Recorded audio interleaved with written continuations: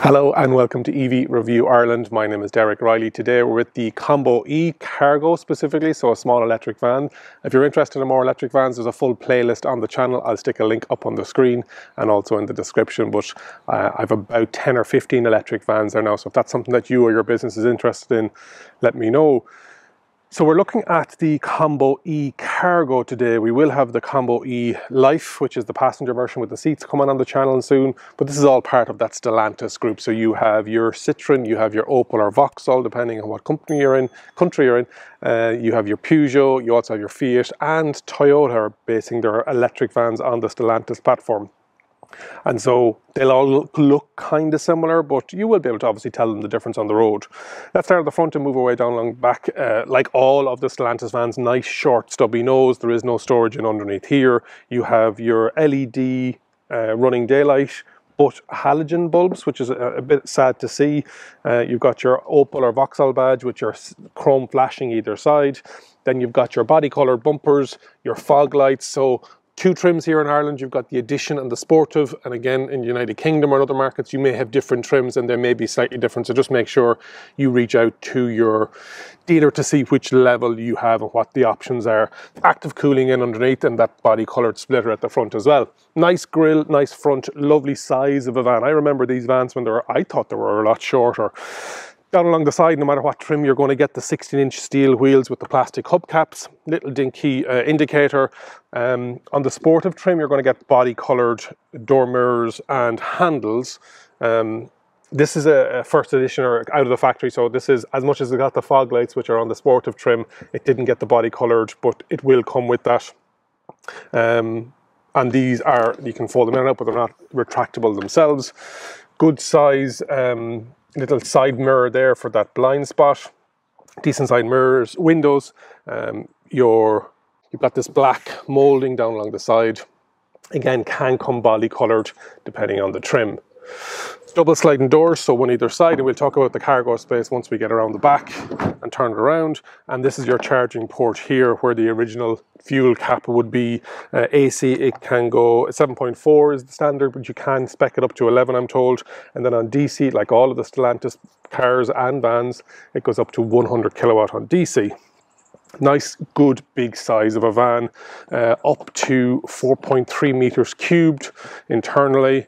There's some nice features going on with the seats inside as well. We'll talk about that once we get inside. Let's spin it around and have a look at the back. But overall, some decent flat panels for that sign writing element, or to get the whole van wrapped.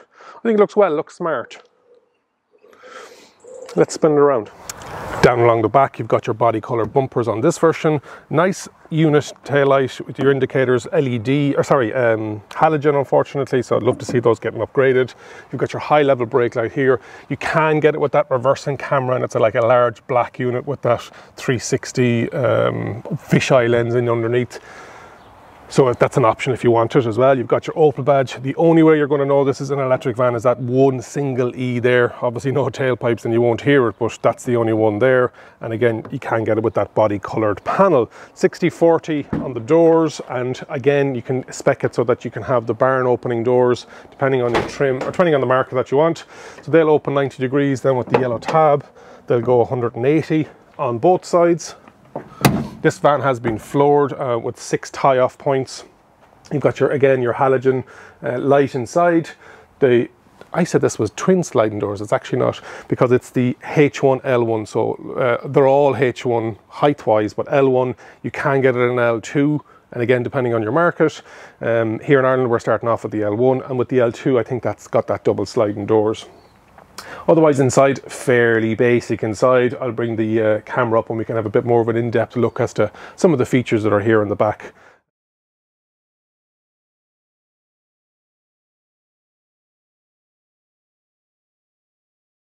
Any of the Stellantis vans have, if you spot this luminous yellow, you'll know there's something going on there. So you'll see two of them. So in the factory, it's either left-hand or right-hand drive. But because we're right-hand drive, you've got this hatch on the right-hand side. So the yellow little lever, and that lies flat, or you can take it away as well. We've got a cover there as well, and I'll show you what that's about as well. And so there is a blue tab in on the front seat. And that folds it all the way down, so that increases the overall cubic capacity to 4.3. I think in the rear itself is about 3.2 8, I believe. So you're getting an extra half a cube within that space. So that's what that hatch is about if you need it. But you can do other stuff in this hatch inside as well. Good space in the back if you want the L1 version, and if you need the L2 version for the longer bits, and that second sliding door also very handy. As well as that seat folding flat, you'll see another yellow identifier handle down here, and if you pop that up, you'll actually be able to lift the whole seat. So if you needed to store something in the front without breaking it through, you also have that option there as well. So really smart thinking. Let's have a full look around the cabin on the inside. What's it like inside the Combo E Cargo? Probably a better spec than, I think it was the Rifter, the Peugeot partner, apologies, that I looked at, and it was a small bit plainer than this, so it's good to see that the spec is higher on this. So on the door you have your adjustable electric side mirrors, and you have your up and down on the electric mirrors, passenger and driver, and you also have a very handy button with regards to locking or unlocking the rear cargo area. So that's all here. Good big chunky handle, and then a decent sized door bin with a secondary pocket there, and your speaker tweeter up here on the inside. Moving over then, you've got a smaller kind of a coffee cup holder. You've got some good document storage in on top of the dash. You've got another pocket in and behind the infotainment screen, and another coffee cup holder on the left hand side. So that's the dash. Up on top you've got a nice parcel shelf as well, and 2 good big sun visors, SOS in the head unit, and call assist, and you have your lights, whether they're on or off, reading lights, etc. Moving down, it's a traditional key. And like all of Stellantis, you have to turn it to engage it, and then turn it again, and it tells you that it's ready. Decent size infotainment, so driver cluster. Left hand side is whether you're taking energy or putting energy back in with the regenerative braking.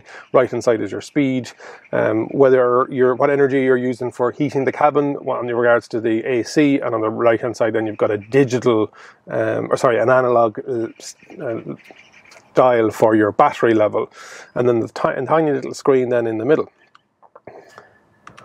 On the steering wheel itself, it is reach and rake. It should be anyway. Up, down, in, out. Yeah. Left hand side is your lights, and you've got automatic lights, which is good to see. Right hand side is your wipers. On the steering wheel itself, you've got your cruise control, your speed limit, you've got your heated steering wheel, and you've got memory function as well.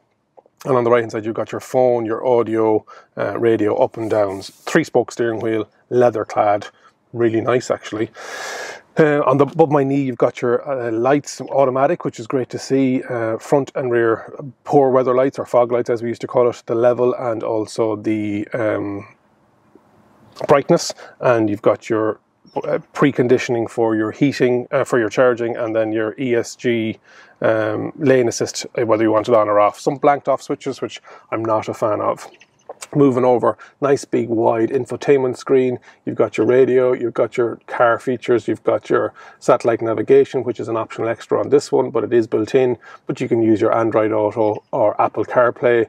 You've got your electric stuff with regards to flow, statistics and charge. And then you've got your telephone as well. USB Type A to connect. It's not wireless. And you've got a nice physical knob for volume and also for power on and power off. Hazard, center locking. Underneath that then you've got a bank of information with regards to your heating and ventilation system.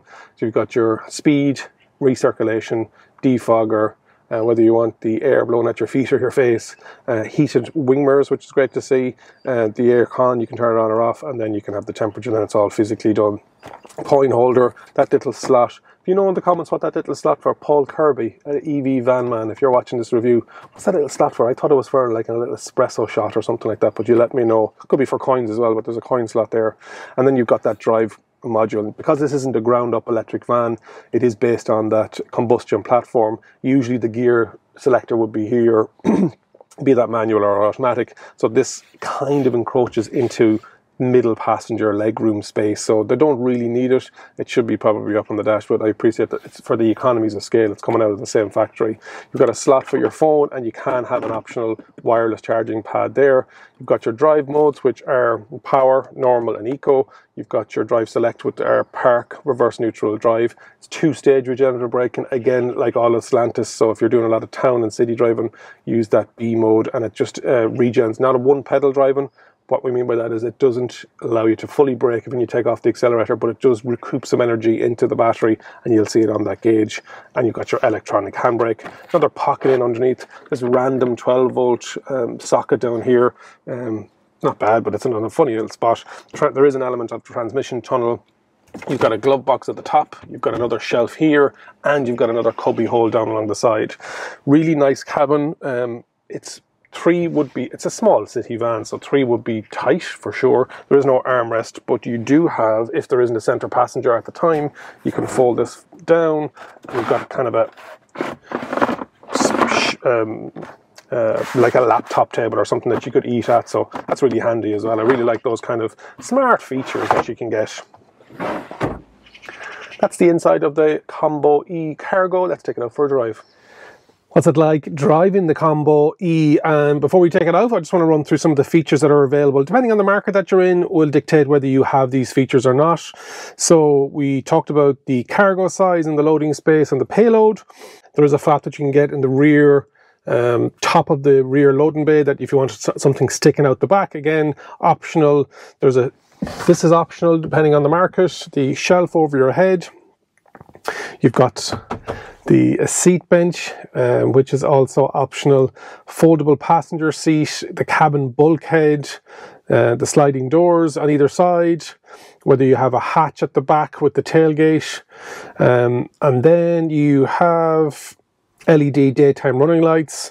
Automatic emergency braking is standard. Lane keep assist is optional. Speed sign recognition is optional. Safety and airbags, depending on the standard airbags on the driver's side are standard, but the cabin side of things, the crew side of things, is optional. Blind spot alert is optional. Hill descent control and flank guard are optional. Reversing camera would be great to have on it. It only currently has sensors. Head-up display is optional. Trailer stability control, overload indicator, so it's like a little light in the back of the actual payload area. There's a little sensor as it tells you whether you're over the weight or not. Navigation built in is optional. Wireless charging pad is optional. Connected services. IntelliGrip, so there is that hole in the dash here, and that's usually where there's the different modes of low grip conditions, etc, etc. So that's going on here. Let me plug in my phone. So the USB is at the bottom of the actual and the last thing before we start off is, like a lot of the Stellantis, so it's sibling in Peugeot and in Citroen, it has this weird, it's raining now, but the window goes all the way down, but this bit of styling here, it's a bit funny. So you need to turn the key. It is a traditional key, and you need to turn it to initiate, and then one more go, and then it goes ready. Then you've got 2-stage driving, D and B modes, and B is for 2nd stage regeneration. You've got a handbrake that you need to take off. Wipers are automatic. It tells you my parking is released. I don't know why they have a rear view camera, but there's a bulkhead in this one, a rear view mirror, and it's a bulkhead in this one. Driving wise, like a lot of electric vans, so smooth. My left leg doesn't know what to do because it is all automatic or single gear, if we're exact. I like a lot of Stellantis vans. I always talk about how the mirrors, I'd love if they were bigger, but a pillar is not bad, but yeah, there is a bit of a blind spot down there, so blind spot detection would be nice. There is a nice quarter panel inside here, but with the solid bulkhead, you're not seeing anything anyway. Practicality is good. Lots of cubby holes and pockets, like in front of the drivers. The steering wheel, you've got that storage area, you've got your coffee cup holders. Seating position is really nice. There isn't an armrest on this version. And so what I like is the ability to put down this central seat You can have it coming all the way out. Now there is a little warning on the top of it there that says don't have it over in front of you when you're driving, so having it either here, and that's perfect for having your arm down if you want it, but obviously 2 hands on the wheel, Des, isn't that correct? If you're interested in more electric vans, I've got all different sizes, everything from the smaller stuff like this all the way up to the e-Sprinter from Mercedes-Benz, the Renault Traffic, etc. So the large panel vans. On a drive to 12,000 subscribers by the end of the year. So if you haven't already subscribed, please do so. There is a playlist for all types of electric vans, as I was just talking about there. I've nearly reviewed all of them in the market. There's only a few more. And recently back from the IAA Transportation Show in Hanover. Suspension is nicely weighted, but it's difficult judging a van with regards to weight in the back when I get an empty van, and it's very difficult for me to get payload for the back of it. But suspension is set up well for even for an empty van, and so with a bit of weight in the back of it, I think would only perform even better. The steering wheel, this version and the specification of this is really well spec'd. It's a heated steering wheel, and it has the ability for all the controls. So it's got the menu, the cruise control, volume, etc., etc. is all on the steering wheel. So it's like a leather, 3-spoke leather steering wheel. That's good. Driver display is good. Analog needles on battery being used, your kilometer per hour, whether you're how much aggressively you're taking battery from with regards to the air conditioning, your percentage of battery left, and that's in an analog steering wheel, but also on a little also on a digital readout at the bottom of the screen. Visibility is good. You know, it's a nice, because of that seating position, it's very nicely, there's a lot of dash. Now this is where you're not getting a ground up EV, so when you look at the likes of the ID Buzz, where you're sitting right up to the nose of the van, whereas this one, obviously you can get combustion engine versions of it. But as electric vans go, and the ones that I've reviewed of this size, the Berlingo, the Combo E, the Partner, you know, this one is very well spec'd, in fairness to it, as different countries will bring in different specifications. It's great to have air conditioning, Android Auto and Apple CarPlay. It's wired, that's fine, but once you get it wired in, it's all good. So yeah, driving the Opel Combo E, this is perfect for parcel delivery, for tradespeople that have smaller routes with that range. And so range-wise, efficiency-wise, we're getting statistics of between there now, we're getting 16 kilowatt hour per 100 kilometers. On the motorway earlier I was going down, and that was giving me at the maximum. I wonder, can you pick that up on the volume out here? We've got some glass recycling going on.